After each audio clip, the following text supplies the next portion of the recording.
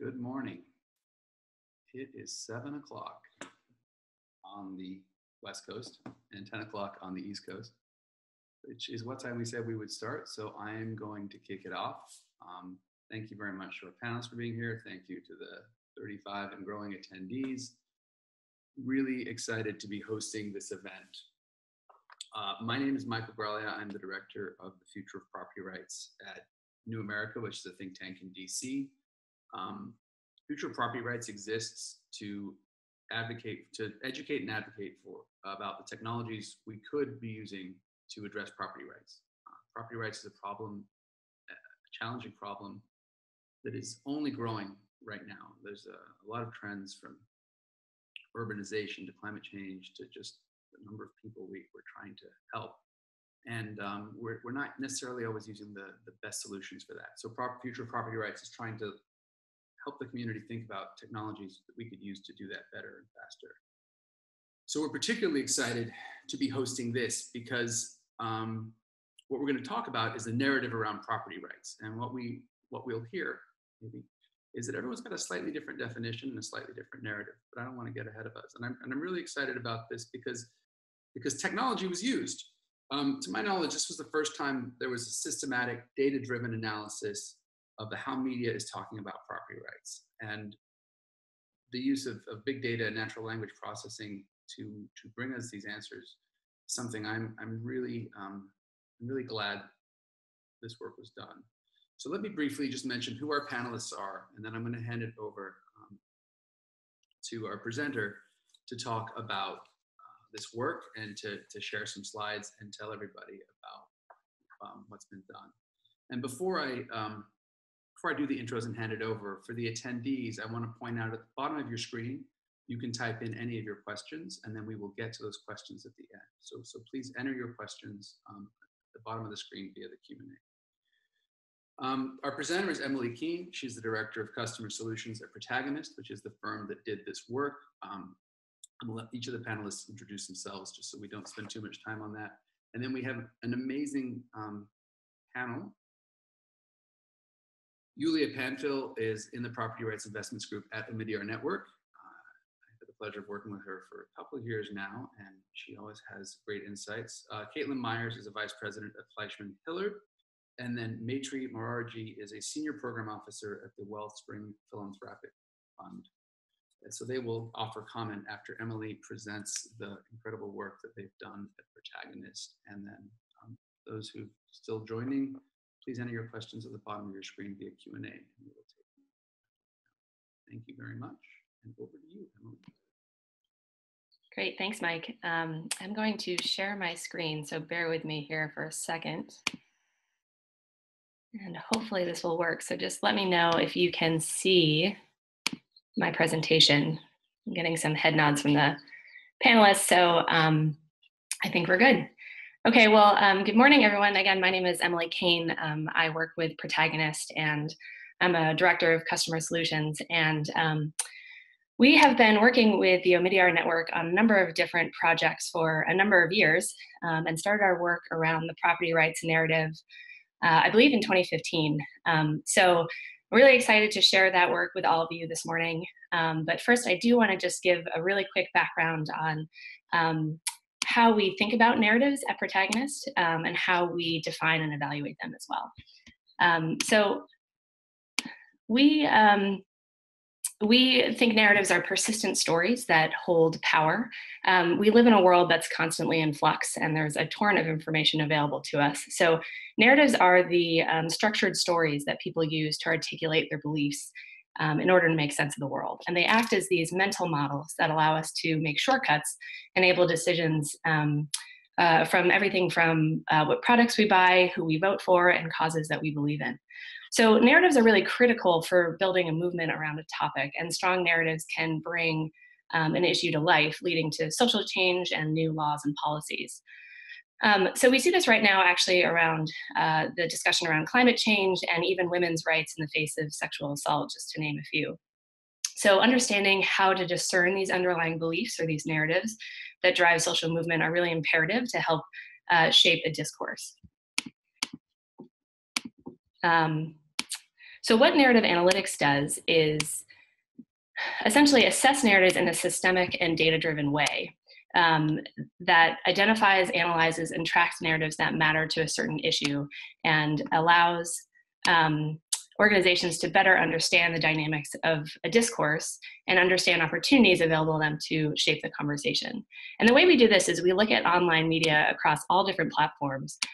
So traditional news outlets, blogs, forums, social media, to capture the narratives that people are expressing. We surface the corresponding narratives that we see, and then apply the suite of metrics to the narratives to derive meaning to what people are saying. So going back specifically to property rights, we know that right now it doesn't, sorry, I'm having a little trouble with my screen here. You can still see, I'm on slide 4, yeah, okay.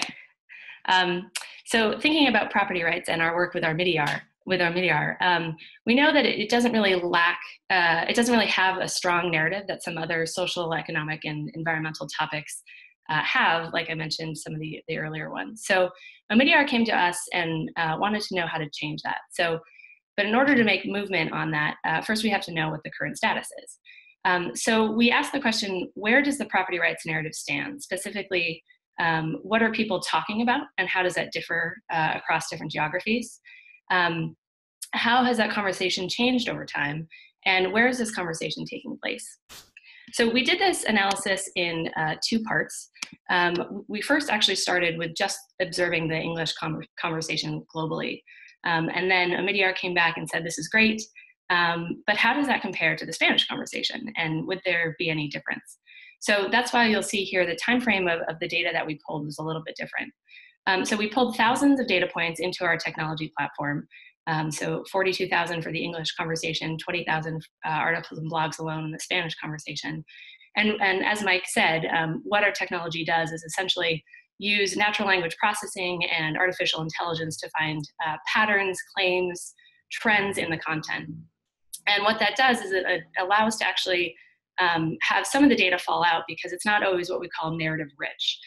So we're looking for very authentic opinions, emotional language, rhetorical questions, writing that takes a really strong point of view. So what this does is it allows us to filter out paid content and noisy data, take out any surface level mentions or passive mentions of property and land rights. And so we ended up with over 30,000 articles and posts combined with the English and Spanish conversation. So that's really the narrative rich content that gives us a window into how people are talking about property rights. And this next slide, excuse me, shows you the 10 narratives that we found in the conversation. So this answers the first question I outlined, what are people talking about? So since we captured the English conversation first, we actually weren't sure when we pulled the Spanish data if they were going to be different narratives. And what we found is actually it was the same the same narratives. And the difference was the topics that were contributing to the narratives were different. So if narratives are the structured stories that people use to conceptualize and articulate their beliefs, topics are events that can be used interchangeably and in different narratives to support what we call the call to action. And a call to action helps a narrative subscriber coalesce on what the potential change or solution is to have a more favorable outcome. So I wanted to spend a couple of minutes walking you through a very abbreviated version of what these narratives are. So normally when we do our research, we have an entire paragraph from the point of view of the narrative subscriber that talks about the background and the call to action. So I'll just go over these briefly, which will help sort of set up the rest of the analysis we did in the coming slides. So the first narrative we found was land grabbing, and this is all about governments preserving property rights for themselves, the rich, and corporations. And they routinely undermine individuals and farmers' rights by giving land away for industrial use or public projects. Second is property rights are human rights, this idea that property rights must be respected and guaranteed to all individuals. Balancing and individual and community rights. This is the discussion around a flexible system that's needed so governments can intervene and establish land policies that advance social and environmental good. The fourth narrative is importance of women's property rights. And this talks about equal property rights for women and how they are critical to promote overall economic growth and empower women. Righting historical wrongs, this is around racial inequalities and the ethnic tensions that persist today through unequal access to land and natural resources for local and indigenous people. And land reform is essential to create fair societies and correct these historical injustices. Cornerstone of growth. This is the idea that property rights are essential for a healthy market economy and indicator of economically free and prosperous societies. So respect for land ownership instills confidence in foreign investors whose business investments stimulate national development. Property rights aren't a silver bullet. This was actually a narrative around how, while property rights are an important step in helping people achieve social and economic justice, it's insufficient alone in reversing discrimination against marginalized groups. Strong laws, weak enforcement. This is around weak institutions and corrupt law enforcement officers essentially render well-intended laws meaningless. Governments must take responsibility for ensuring that property rights are upheld for all. Squatting is a crime. This was a new narrative that we found in our most recent round of research that talks about that squatters erect camps on private municipal property. When they do that, they violate property rights of the property owners and taxpayers, and they're a blight to communities and should be demolished. And the final narrative we found was land seizures for redistribution are harmful. So this is all around how when government seize land from property owners without a fair process, it threatens economic growth by scaring off foreign investors and hurts the people that really need the most help. So land distribution, redistribution inevitably leads to corruption and really rarely helps the supposed beneficiaries. So these were the 10 topics we saw and derived out of this very large data set. So the next logical question that we always ask ourselves is, so how do you start to even understand when and where people are talking about this? So how important is each narrative? So we have a composite metric that we run on the data that helps us understand the relative prominence of each narrative within the overall conversation. And this is made up of two parts. So one part, we call it the impact score. So the first part is the volume, and this captures the relative size of the audience for any given narrative. And we calculate this by looking at not only the number of articles published, but also the audience reach of the sources in which they're published. The other component of this metric is engagement. And this is how often each one of those articles posts are engaged with online through social media networks, such as by sharing, liking, commenting, retweeting the article or post. So this helps us understand when people are talking about these issues, how often are they talking about it, and what's sort of the most dominant. And what you can see is that the land grabbing narrative really dominates the discussion, so close to 50% of the conversation. And this is mainly driven by the highly emotional reaction in the English conversation around the Dakota Access Pipeline controversy, or DAPL, which through its targeted social media campaigns, particularly on Facebook and Twitter, really helped build this oppositional support. Conversely, the Spanish conversation, it discusses a lot of instances of corporate abuse, but none really gather this emotional response that we saw in the English conversation around DAPL. So this is actually, from a narrative perspective, really interesting for us when we saw this graph. It's actually quite rare in the conversations that we've observed to see one narrative take up this much of the conversation. So normally we'll see one or two high impact narratives followed by a long tail, but it's much more evenly distributed, excuse me. So this is actually a little bit unique to the property rights conversation. And so what that tells us from an issue perspective is that this land grabbing narrative really dwarfs the other ones and indicates that this is really the only issue that's getting attention within the broader property rights conversation. So what this says is the conversation perhaps isn't as diverse as it needs to be. Another narrative that I want to point out here is the third narrative at 13%, property rights are not a silver bullet. This is actually sort of the inverse of land grabbing when we're looking at the division between Spanish and English conversation. So in English, this narrative around property rights aren't a silver bullet is very policy driven, very wonky. It was very much sort of an insider baseball narrative. In Spanish, however, that we had a totally different topic. The narrative was driven by coverage of collectives of small farmers protesting decreasing cost of agricultural goods and the threat this poses to their livelihoods. And so these small landowners really occupy a unique role in Latin American history, and this narrative expresses that their property rights are threatened by global forces. And so this dichotomy of Spanish versus English really reflects the importance of understanding what's driving a narrative. So I'll stop there for a second. That is our main sort of workhorse metric that we use to start to understand how do we start to figure out what's most important. I want to show a couple other analysis that we did, walking away from sort of the conversation and looking actually more at where, what regions really are, what's coming up by region. And so we did this by looking at the most prominent narrative published in each region.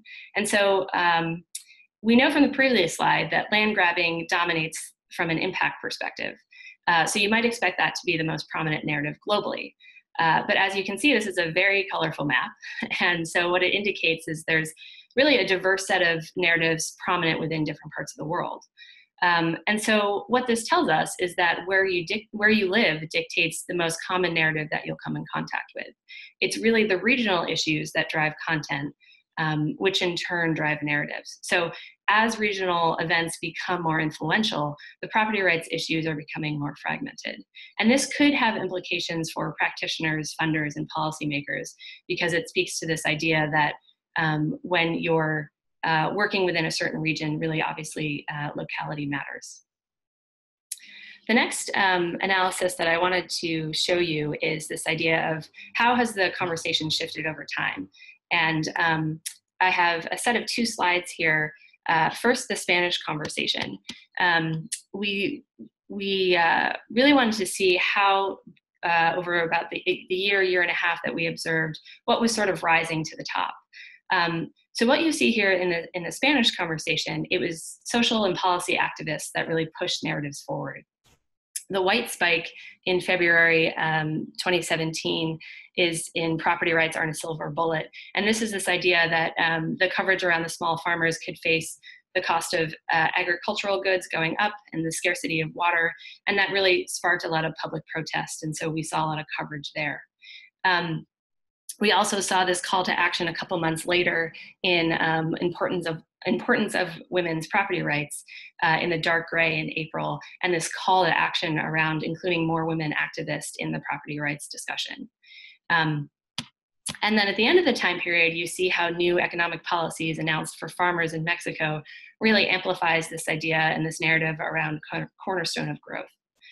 So stepping back and sort of looking at this as a whole, one really important note here is that while individual narratives spike over time, the overall volume of the conversation is pretty stable. That is in stark contrast to the English conversation. What we see here is a very volatile change in the discussion, and this was around the land grabbing narrative when the Dakota Access Pipeline was really sort of heating up, and that debate was front and center in the English conversation. And so this is actually, again, a very unique trend analysis in our work. I don't think we've ever really seen a trend line that so just dramatically spiked in a way that we did with this English conversation. So that's very unique to the property rights conversation, and potentially could have some implications on how you want to message around these sort of viral events. Another analysis we did was, where is this conversation taking place?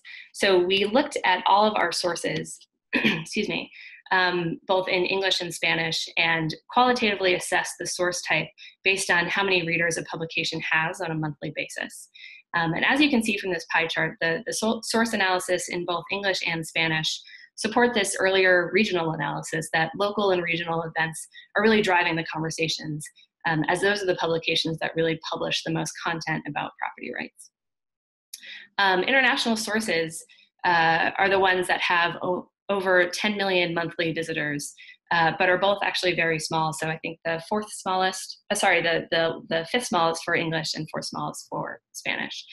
So what that tells us is at the global scale and the broad international audience, this is not sort of top of mind in terms of what readers are seeing and ingesting. So our sort of top takeaways from this analysis that we've done, we'll give you 5. I could talk about this all day, but we'll just do 5. So across the global English and Spanish conversations, the property rights discourse is largely occurring in traditional news outlets and blogs. So while social media channels are occasionally used to amplify and share certain narratives, they're not really conducive to in-depth policy discussions, and that's likely due to the character limits and other sort of idiosyncrasies of the medium. More often than not, social media reacts to content and themes that are in the headlines of traditional media rather than really driving the conversation. Publications with high readership numbers tell property rights stories. That's actually decreased in the time that we've covered this topic. So our original analysis, when we did this in 2015, the share of high readership publications or sort of international publications decreased from 24% to 16%.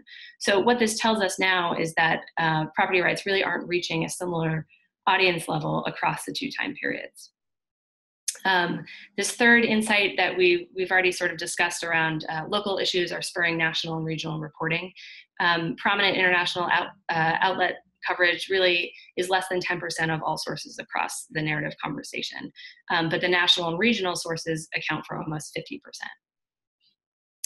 The next insight is around the power of viral content.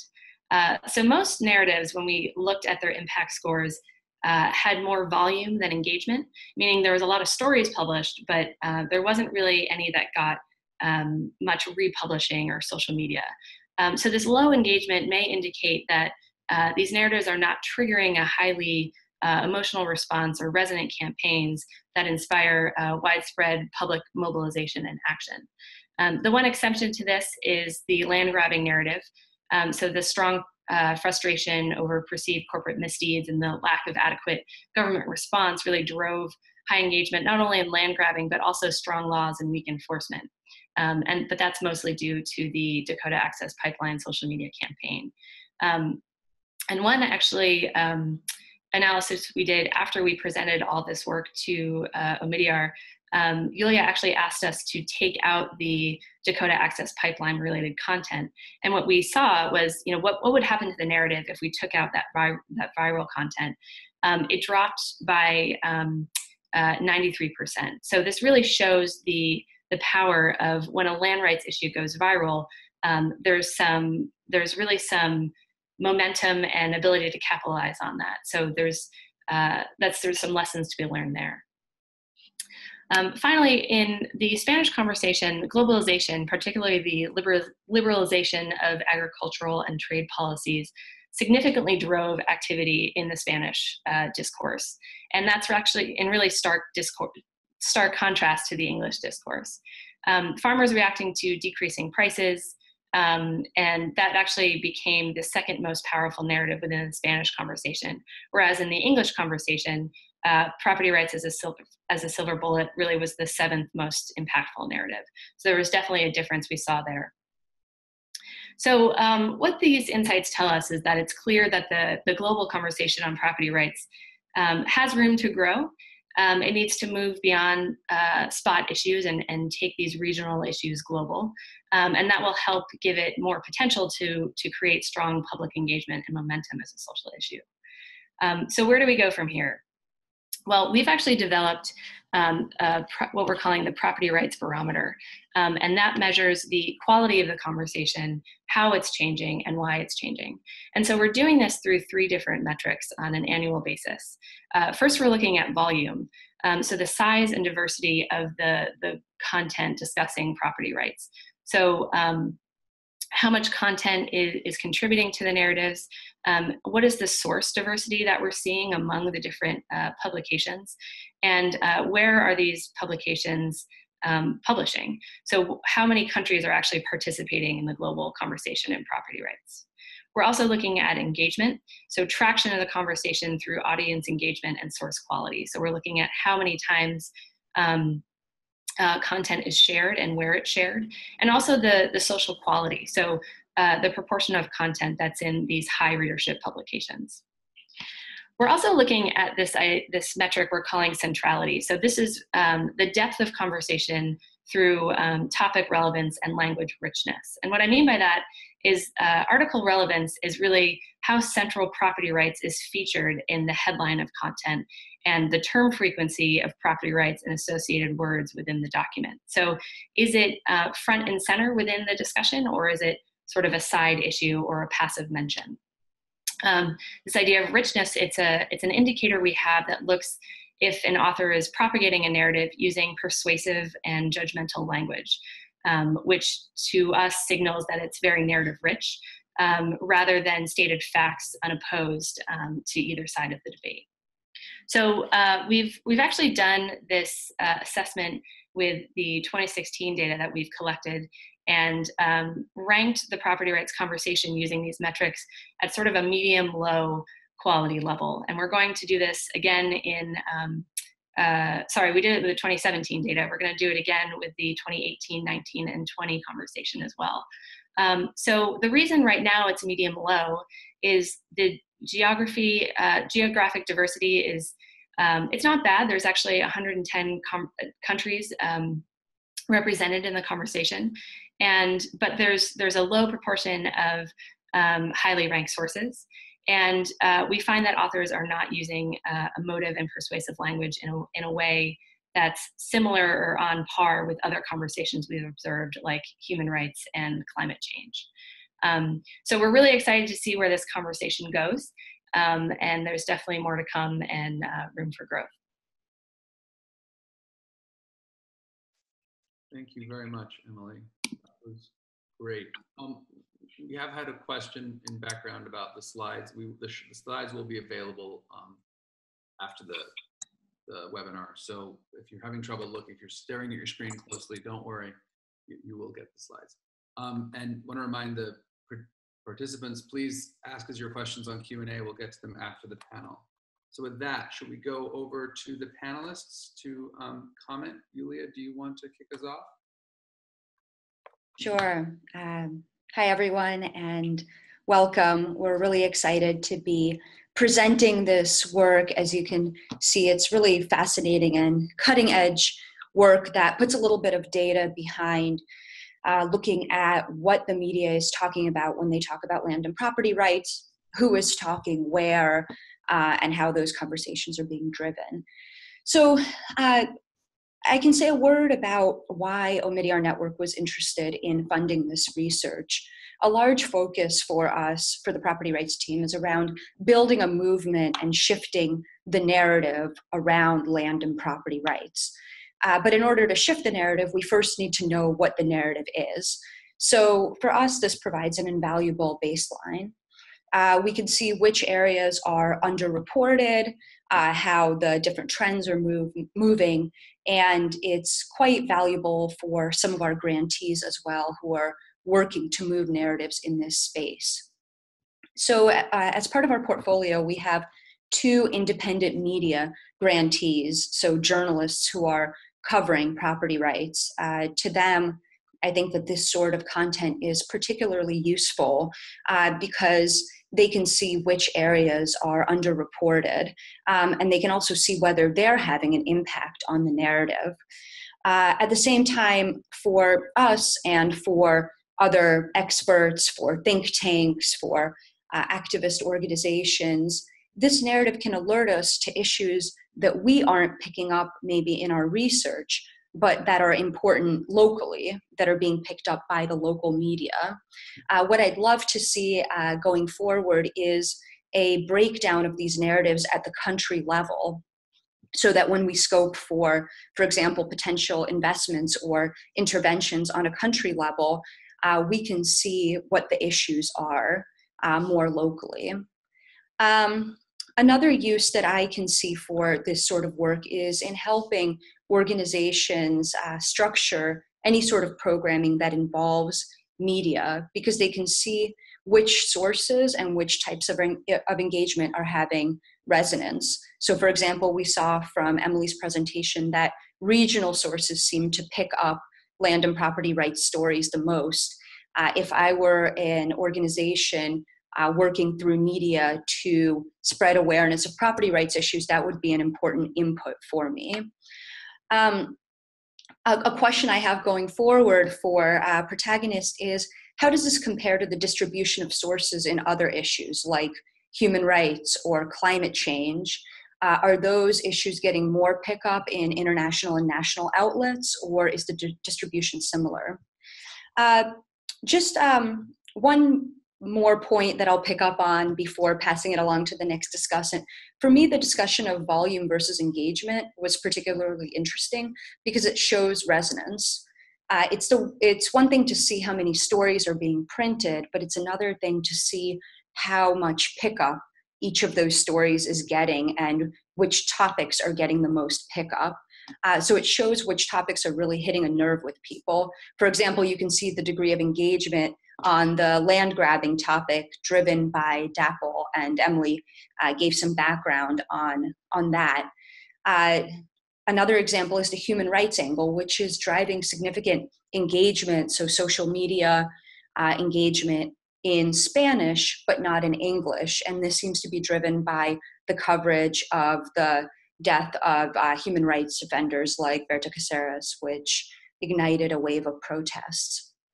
So for me, this is really just the beginning of an exciting ongoing kind of longitudinal analysis, and can be really informative for researchers, media organizations, activists working in this space. A couple of things that I would love to see more of going forward. I mentioned some national level breakdowns. Also, I'd like to see some comparisons against other development topics. And finally, in terms of languages, we were able to add Spanish language, but I think that looking at these topics also in French would be particularly useful to see how they're breaking down around France, some of the Pacific Islands, and West Africa. Thank you. Thank you, Yulia. With that, Caitlin, do you want to share your thoughts? Sure. Hi, everybody. I work with Fleischman Hillard, a communications agency that works with Omidyar Network across their various portfolios of investments. And in particular, I work with Yulia and the property rights team. And so when she shared the narrative analytics report with me, it was really exciting to see that this is the start of a data-driven conversation around what an organization can and should be doing regarding its external communications.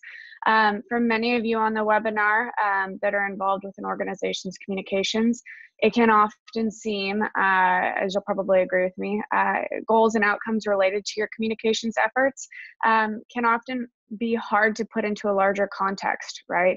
Is that blog we wrote, or is that op-ed we placed, or that panel we participated in? Is that having an impact in the grand scheme of things, and how do we know?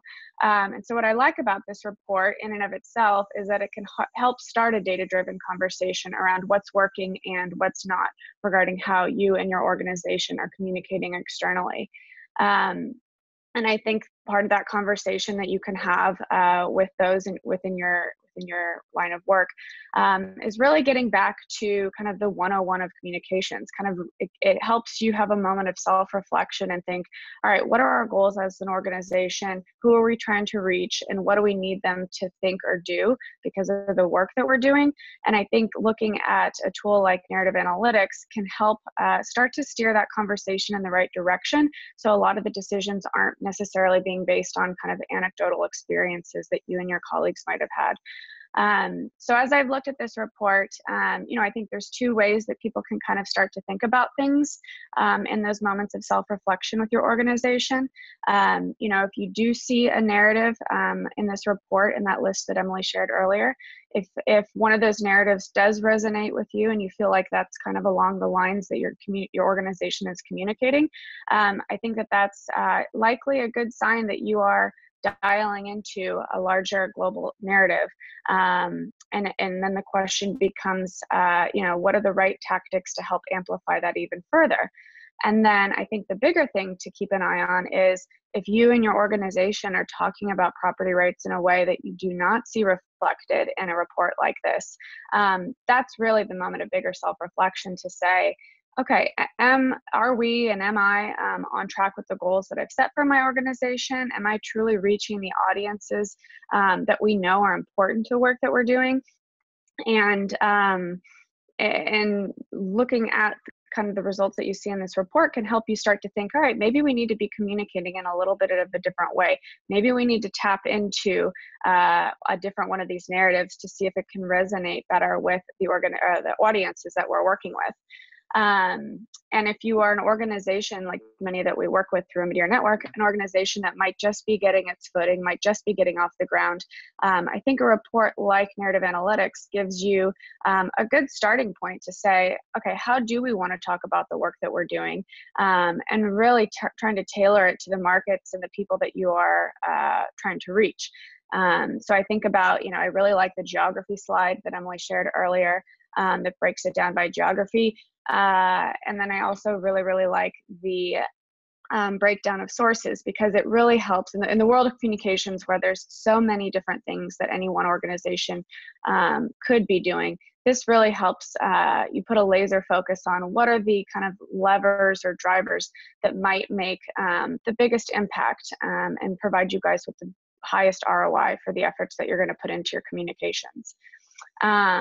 Overall, I think one thing that I'd be interested to hear more from Emily and the Narrative Analytics team is just from previous experience, and I think Yulia hit on this a little bit, but from previous experience tracking other narratives year over year, I'd love to hear kind of what were the kinds of things that made the biggest difference in changing any one narrative's trajectory year over year. So if there were kind of key tactics or drivers, if you will, that seem to make a difference, I think that's an invaluable insight that could be applied to property rights as well. Great, thank you, Caitlin. Yeah, the sources and geography were definitely the two slides that I think, probably closest to the screen. With that, Maitri, if you want to share your thoughts, and please just do a quick introduction at the beginning. Sure. Good morning, everyone. My name is Maitri Moraji. I'm a senior program officer at Wellspring Philanthropic Fund, which is a private foundation based in New York, where I oversee a program specifically focusing on women's land and property rights. So I'll speak from that perspective. Thank you very much for sharing these really interesting findings that I think paint a picture of what the global discussion on property rights really looks like. I'll reflect for a few minutes on what is particularly interesting for me, and then I'll share some lingering questions that come up for me, both in listening to this presentation as well as seeing some of Protagonists' work prior to this. So first, the property rights narratives outlined on page 6 are interesting, and I think potentially a good starting point to help guide us as we dig deeper into each one and how it plays out in a given country or region in which a country is based. Additionally, the map on page 8 shows quite neatly how very different these discussions are in different regions. The fact that you show the top narratives in East Africa as the importance of women's rights and of property rights as a human rights issue is an interesting data point for Wellspring in particular, given our focus on advancing women's land and property rights within a broader human rights frame. So what questions come up for me, and what do I see as opportunities in terms of next steps? And I would say here that I share some of Yulia's interest in terms of next steps. So first, I'm struck that in your summary of narratives that there's no mention of corruption, such as government signing corrupt deals with oil or extractive companies, or of local energy needs being balanced against other property rights needs, or how corrupt African leaders have taken so much land for themselves, their families, cronies, etc., that it impacts entire nations in terms of land available for other private individual level ownership.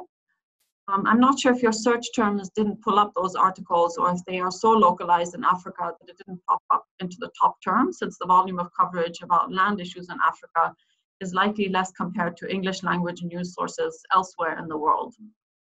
So that's just a question that I have.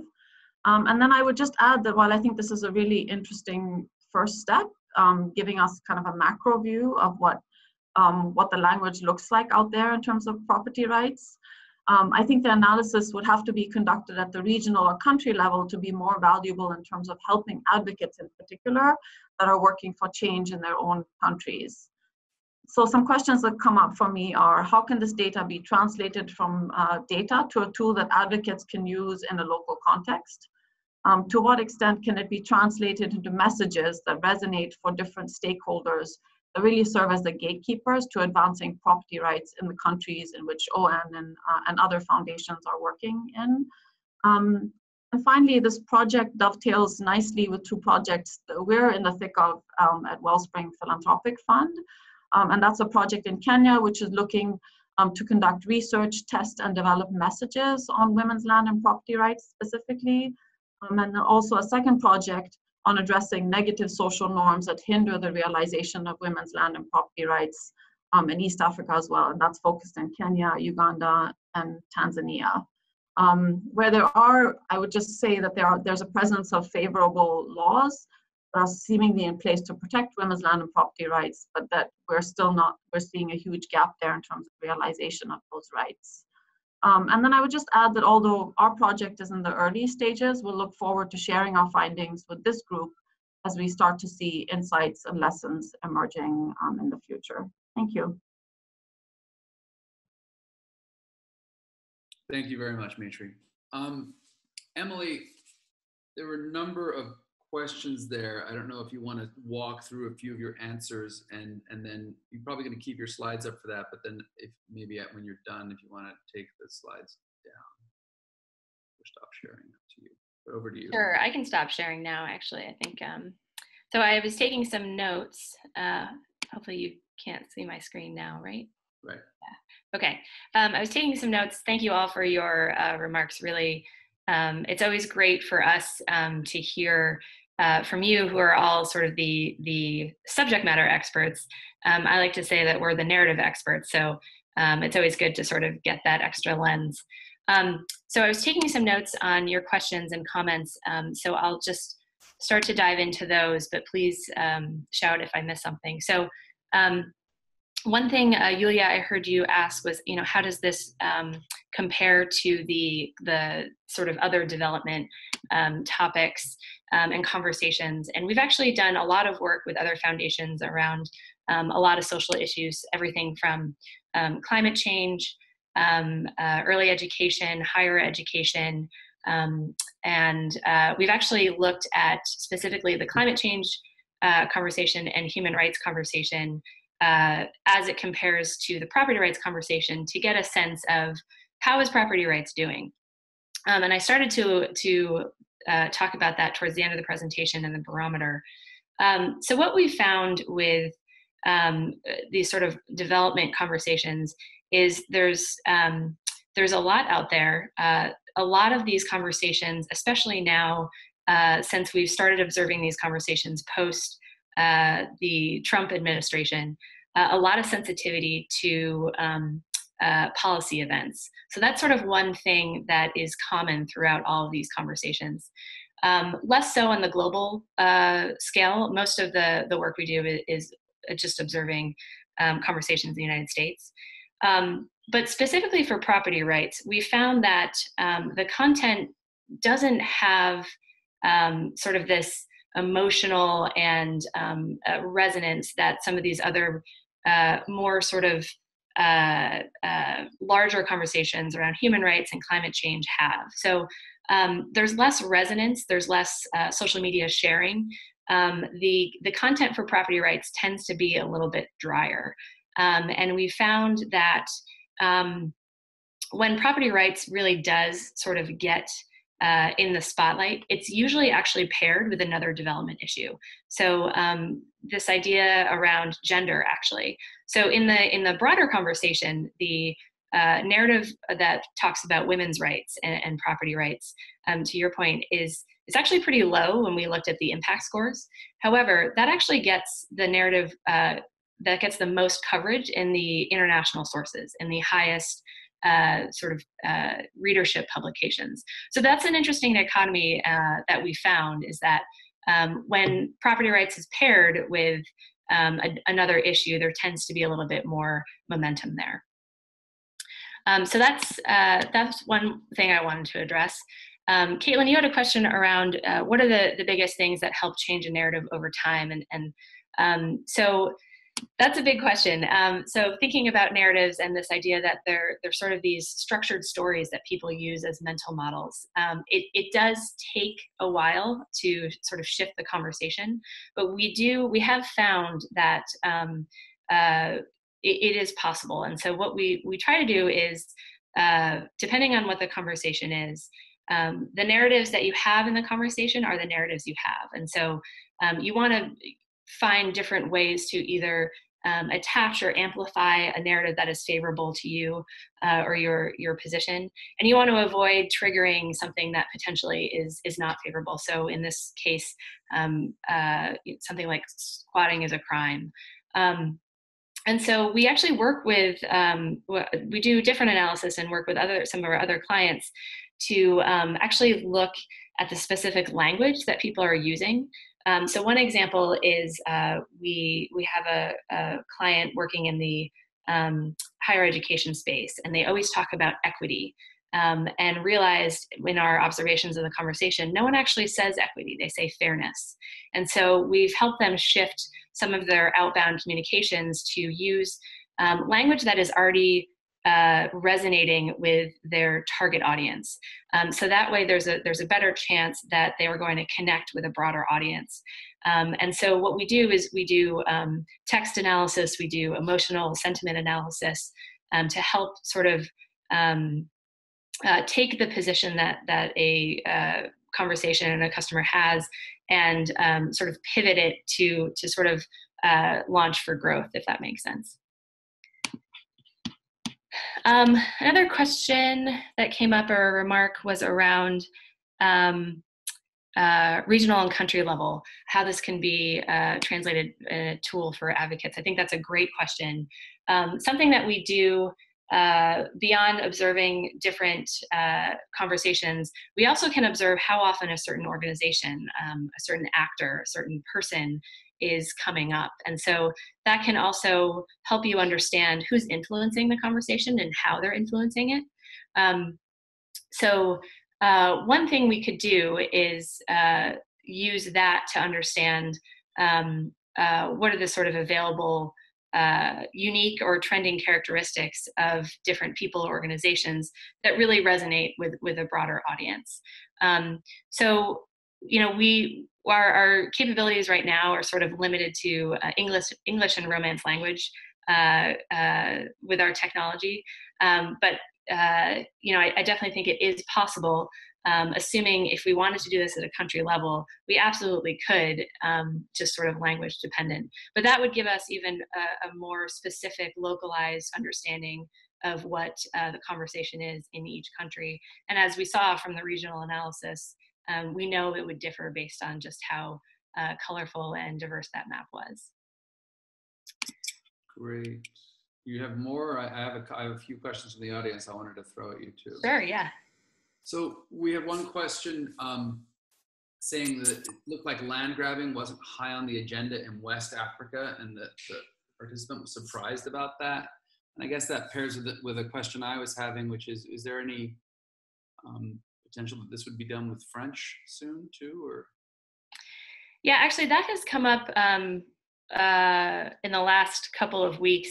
It's not something that we've done yet, but I do think it'd be really great to explore. And you know, based on what we saw in the Spanish conversation, I'm assuming we'd see the same 10 narratives, but there'd be some significant differences in their ordering and sort of what rises to the top from that perspective. So not yet, but hopefully soon. Great, thanks. And then from Human Rights Watch, we had a couple questions. They're at the bottom of the list, if you can see them. Do the analytics identify categories of who is sharing? Any way to figure out how much government officials are engaging? And then the second question is whether the analytics looks at documentaries, multimedia, or only written articles. Yeah, great questions. So the analytics, we don't look at who is sharing. It's just of a certain piece of content, what the sort of numbers are. We have done analysis, though, looking specifically at conversations that policymakers are having. So we're actually doing that in the financial inclusion space, how policymakers globally are thinking about financial inclusion, financial technology, and reg tech as well. So a little bit of a different spin, and that's actually a little bit more tailored. So we're pulling in content that those policymakers would read. So that's, we didn't do that for this analysis, but definitely something we're capable of. The other question was, does it look at documentaries, multimedia? If there's a written transcript, yes, we will pull that into our data set. So as long as the transcript is there, we've pulled in radio show content. So that's definitely feasible. Great. Let me throw three at you from the top of the list. Question about why you treated blogs as traditional media versus social media. Question about the sources of the narratives and can you tell who's driving them? And then the third one was why were we confining this work to just 2 years of data? Sure. So the reason we treat blogs as its own category is because anyone can kind of set up shop and write whatever they want in their corner of the internet. And then actually you have the ability to share that content via social media. So in and of itself, it's its own sort of place. So that's why we consider it not traditional media and not social media. It's sort of its own medium there. The second question, sources of the narratives and who's driving them. Yes, so we actually, this was actually a question we talked about a lot with Omidyar. There was some questions around how do we know that it's not just sort of these broader, larger publications that are driving the content, and we're not just capturing, the New York Times, the BBC, and the Guardian. So our technology platform is source agnostic, and so we will pull in any content that has this narrative content in it. So in the English conversation, it ranges everything, I think it was over 3,000 sources that we pulled in. So everything from Reuters, the Times of India, Uganda Daily Monitor, Al Jazeera, Huffington Post. So it really sort of runs the gamut of local to large publications. And that just contributes to the broader diversity of the sources. So we're less concerned about who is publishing the content initially and more concerned about what are they actually saying. And then the last question you had was, why are you confined to a year or 2 years? So what we found, and the trend analysis slides sort of show this, is that while the narratives don't change, they fluctuate in terms of their prominence and importance over time. And so you have something like the Dakota Access Pipeline really spike. And so what we want to do is, normally we only try to capture the most recent year's conversation to sort of get the latest and greatest. And sometimes we'll go back 2 years, but we found in order to sort of stay current, it's much better to capture what's happening now than take the sort of longer historical view. Great, thank you. And I want to encourage the panelists, if they want to chime in too, the questions are coming in fast and furious. So but one question just caught my eye down at the bottom, Emily, if you're looking. You mentioned in the English content that DAPL was 93%, and given that is so disproportionate, was there a detailed analysis of that other 7% to sort of pull out the nuance there that was getting drowned out? No, we didn't. I think it was more generalized content around these issues of land grabbing. It not necessarily sort of just the the overall argument around fairness and understanding who has rights to that land. The point of that quick analysis we did was just to show the power of that one conversation. So we didn't really dive more deeply into that subsequent content, but it actually will be interesting when we pull 2018 content. We're expecting there to be a very different conversation in terms of the impact score, where each narrative lands, and I imagine that land grabbing will sort of be a lower impact narrative, but time will tell. Okay. Again, just to try to get through some of these questions, and I want to encourage the audience, please do keep the questions coming. These are great. At the bottom, there was a two-parter. Do the analytics also identify ongoing research work at a national level? Same participant. How are the search terms generated, and what steps have been taken to overcome potential bias? Yeah. So in terms of ongoing research at the national level, we definitely pull in different reports from different organizations, governments.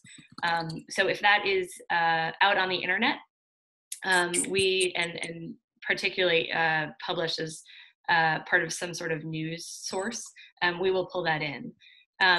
The question around how are the search terms generated and what steps how do we overcome bias? So we have basically a Boolean search that we use to query in our technology platform. And so what we usually do is our analysts do a little bit of research on the topic, and then we meet with our customers to say, okay, we're going to put the parameters, here, and here's sort of what we're seeing. Does that sort of resonate with you? Because again, we're not the experts here, you are, but does this sort of resonate with you? And so we'll go back and forth and collaborate with our customers to make sure that the topics make sense and the search terms and the content that we're seeing is relevant. From there, we have the technology actually do sort of the heavy lifting around what is considered narrative and non-narrative. And then our analysts go in and look at the aggregated content they see, and basically it clusters in different ways so you can see the distinct topics. So really it's the technology that keeps the bias. Okay, thank you. Is this okay? We're just sending them to you in batches here? Yeah. Okay, so from the top of the list, the narrative of property rights aren't a silver bullet was interesting in Spanish. Can you expand on that?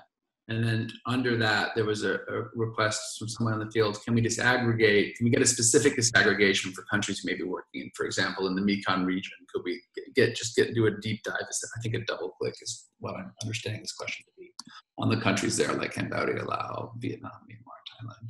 Yeah, so we didn't do a deep dive on a country level. We wanted to keep it sort of higher level, so I can't really speak to that specific region. For property rights aren't a silver bullet. What we found in the Spanish content was the volume was really driven by various reports on indigenous land rights and the battles that garnered that were sort of had there, but there wasn't much social engagement. There was discussions of pension reform, and it really revealed that the position land rights in a sort of broader, more complex social dynamic that includes discussion of economic reform and other policies. So while there were many social policies related to property rights and discussed, no one sort of solution was dominating the discussion. But as I mentioned in my opening comments, this narrative in Spanish was really driven by the farmers' protests and coverage of that, whereas the English content was much more sort of policy focused and trying to find solutions. So a little bit of a dichotomy there, and it will be interesting to see how that evolves in the Spanish context in the upcoming year.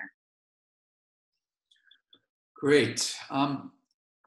Sort of related, on the bottom of the question list, there was a question, the DAPL asking really about the terminology. I mean, given that was such a phenomenon, did they use land grabbing terminology, or did they use other synonyms or terms in their social media strategy? Did that come out? So the coverage of the Dakota Access Pipeline, I don't know. So land grabbing specifically, I'm sure there was probably some content that described it that way. You know, our search terms are usually 40 to 60 words long. So we really do want to capture sort of the depth and breadth of that. So it was probably in there, definitely not the predominant terms. What we do is once we find what the narrative is, our analysts have the ability to sort of name it, and we try to keep the names succinct and sort of right to the point. So that was a little bit of the humanistic view there. Right. Staying at the bottom for a second, can the barometer be used to compare the level of coverage of land rights relative to other issues in something resembling quantitative method?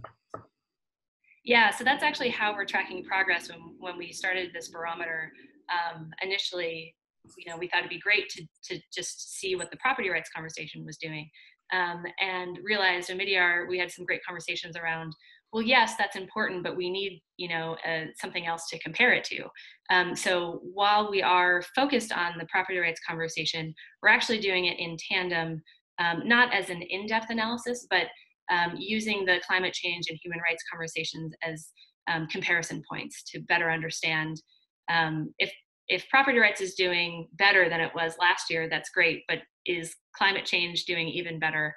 So sort of observation of other conversations is really essential for the barometer to have meaning. Got it.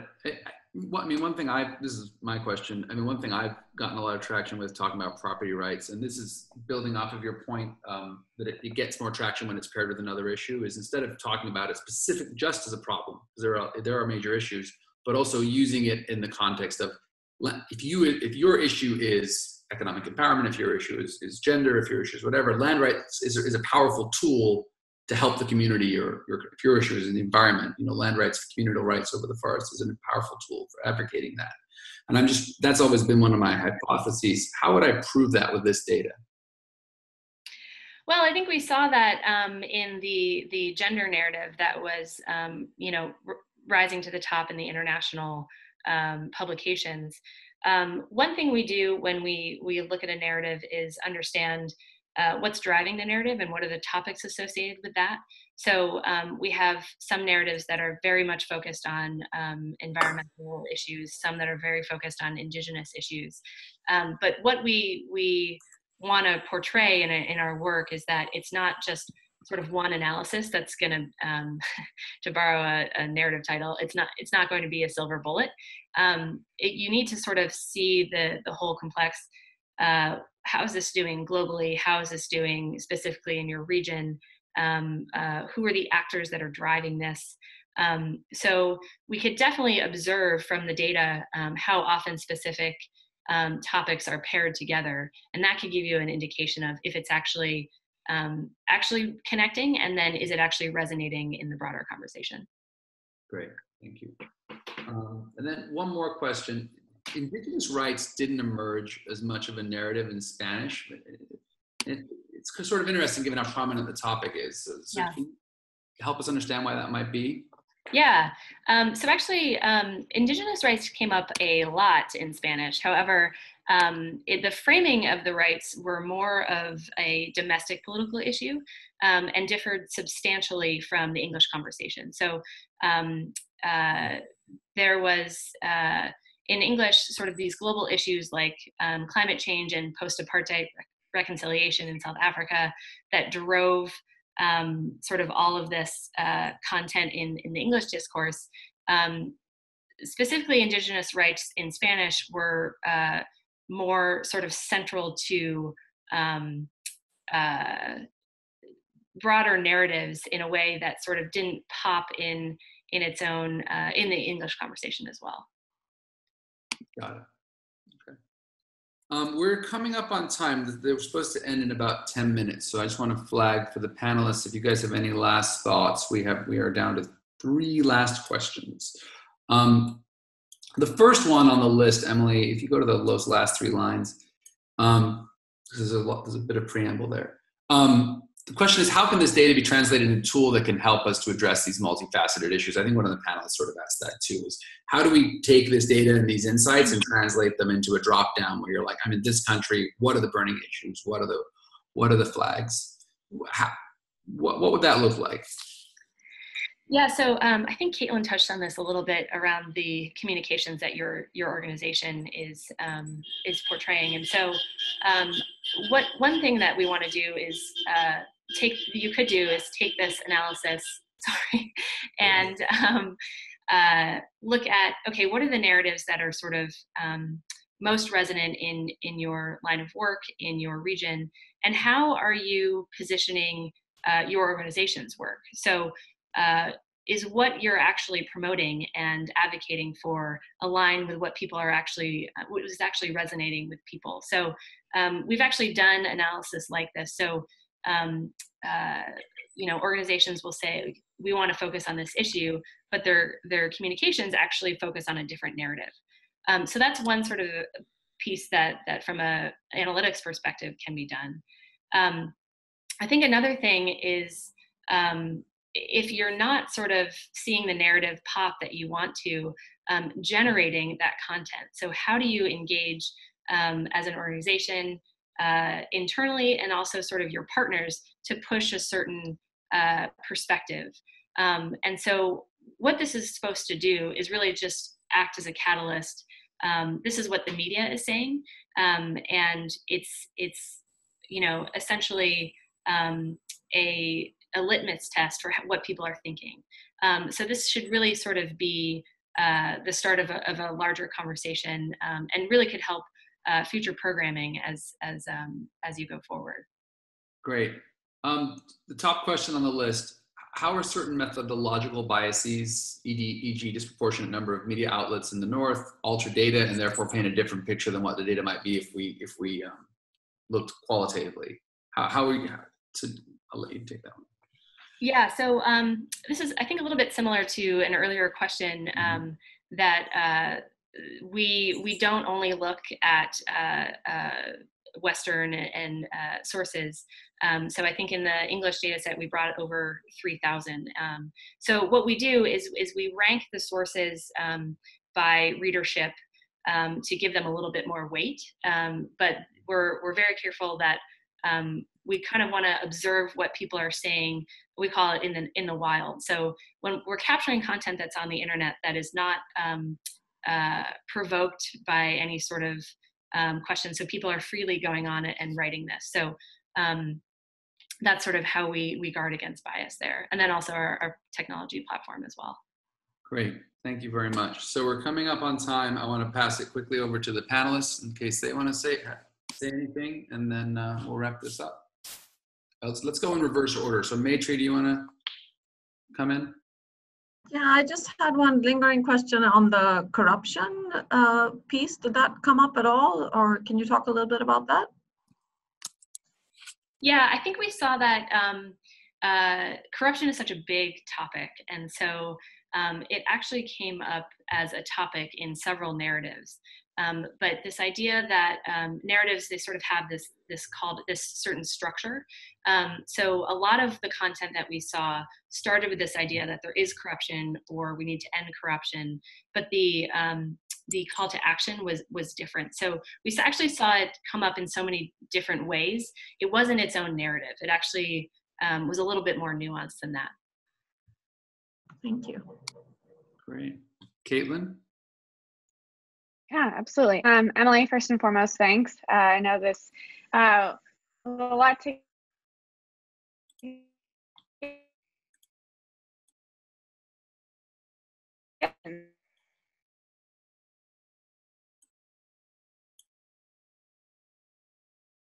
I think we're having a point you made here at the end about this being a catalyst, and spot on. I feel like this is, are we okay? Yeah, go ahead. Wi-Fi might be spotty. Yeah, I think it's important to keep in mind that this This test in and of itself will not necessarily write a communications plan for an organization, but I think it can be the start of a very important discussion on if an organization is communicating in the right way to reach its goals and its target audiences. So look forward to using it more, and yeah, excited to see where it goes from here. Yeah, it's definitely great fodder for any communications in-house people. And then Yulia, if you want to, any last thoughts? Yeah, thank you. And thanks again to Emily for the great presentation. So for us, from Omidyar's perspective, we already know that this content is interesting, but our next question is it useful? And how is it useful? And to who is it useful? So to that end, we'd like to further engage with the broader land and property rights community on this topic and see if we can maybe even pull in a few members of the community as either part of an advisory group or some other thought group that can kind of help inform and steer this ongoing analysis, because we do plan to rerun it on an annual basis as of now. So if New America will indulge me, I know that we'll be sending out Emily's slides after the presentation. I'll also include my email address and a short blurb. And if you're interested in being part of such a thought group, I really would encourage you to get in touch. Thank you. Thank you very much, Yulia. And thank you, Emily, for the great presentation and taking all those questions on the fly, and to all of our panelists. And this, you'll get an email about this. And then if you're having a colleague or somebody from your communications group that wasn't here and you want them to be, don't worry, we've recorded the whole thing and it will be up on our New America website, newamerica.org/FPR. So look forward to sharing that, and thank you all for joining. With that, we will end 3 minutes early. It's pretty good. Okay, thank you, everybody.